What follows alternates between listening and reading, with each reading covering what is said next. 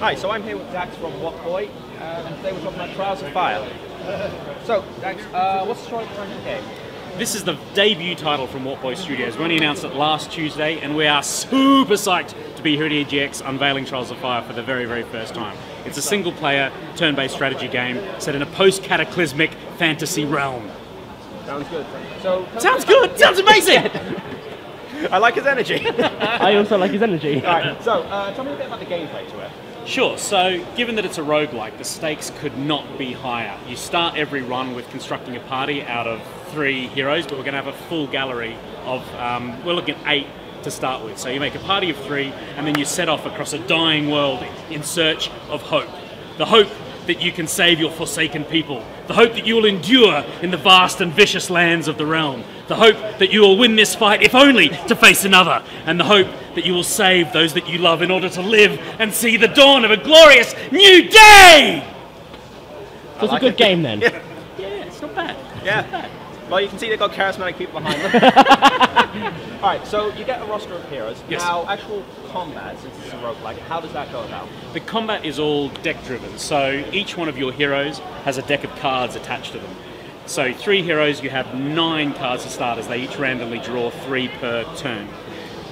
All of your cards are then spent based on the willpower that you can generate, and you generate willpower by sacrificing cards. So if you were to sacrifice all 9 of your cards, you'd have 9 willpower, but no cards left to play. So the way combat works is you sacrifice some cards, you play the rest, and then by the end of the turn, you might have 1 or 2 left over. You can always sacrifice them to make small tactical adjustments to your heroes and their positioning, because as a multi-character combat layout, tactical positioning is really, really critical. Okay, so we've got a nice tactical position and everything works on a card system. So I can ask, what was the inspiration for that kind of combat style? Well, Adam Doherty, who's the co-founder of Whatboy, he's the driving, creative brainium behind all of this. He's an insane, committed board game player. He and I both worked at Rocksteady and all the Batman Arkham games as well, so he's a really serious developer and an insane console fan as well. So I think the inspiration for him comes from not just the game world in terms of computer games, but board games as well as books. There's a lot of sort of choose your own adventure, fighting fantasy influences in the narrative as well, but building a system which is all procedurally driven, so it's player driven narrative, and then the layout of the overworld and the points of interest you can visit being totally different on every single run. The inspirations really do come from a wide range of sources. Oh, that's good to hear.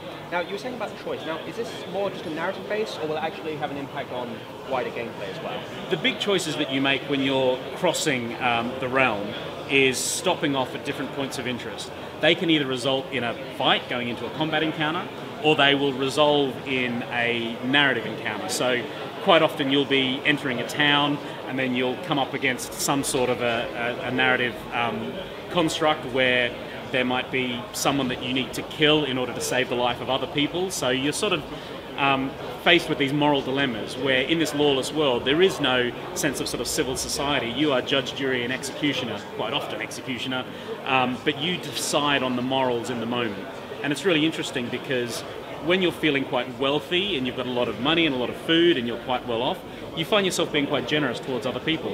When you yourself are on the bones of your ass and you don't really know if you're going to be able to survive, then you're like, I'm just going to take everything that I can get. So that subjective morality plays a lot of, a big role in the emotion of the game, because it really swings back and forth depending on your fortune.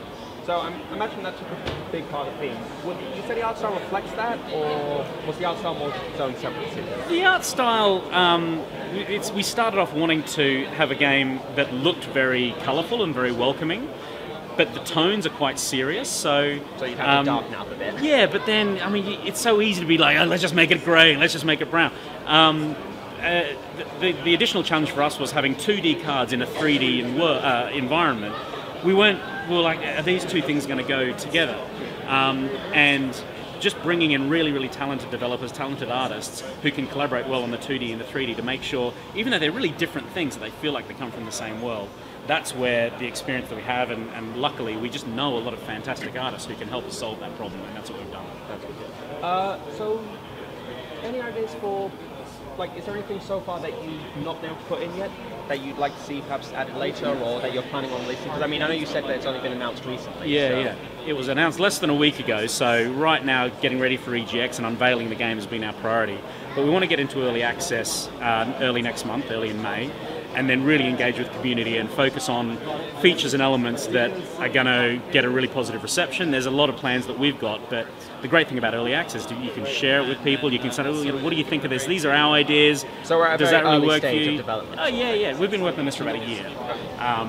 We're planning on about another 12 months in early access before we go to full launch. So that's being able to connect with the community and then collaborate on the creative direction of the game. That's where we want to see it go. What sort of feedback have you got so far? It's been awesome. It's been 2.5 days here at EGX. Loads of people turning up on Thursday and Friday, having only announced the game on Tuesday. We barely announced the studio as well, so really no awareness of what they're going to get. So you really just came out of nowhere, like the dark horse EGX Rezzed. That's the way I think of it as well. You know, that's a good way to think of it, though. But it's terrifying when someone says, hey, can I play a game? You're like, yeah, sit down, here's how it works, do you like it? And they're like, yeah, it works really well. Like, that's such a gratifying feeling. Yeah. And for any new studio, any indie studio coming to a show like this, that's the best you can hope for, is a really positive reaction from people who've got no reason to love your game. If they hate it, they're going to tell you, you need to go and work on this some more. But the reaction's been overwhelmingly positive. Well, that's great to hear. So just one final question. Are you planning just Steam release, like you mentioned early access, or are you hoping to make release to consoles and such? Yeah, I mean, PC is our focus right now, but we're really thinking about, like, in terms of the interface, the control system, it would work really well on tablet. I think consoles, potentially Switch, would be amazing. So just get to as many people as possible. Yeah, there's so many more decisions we need to make down the track on that stuff, but our focus right now is on PC. That's great. Well, thank you for giving me this interview. Pleasure, Jack. Nice to meet you, Dax. We should do it again. We should. Do it again right now? We'll give it a couple of weeks. Okay, fine.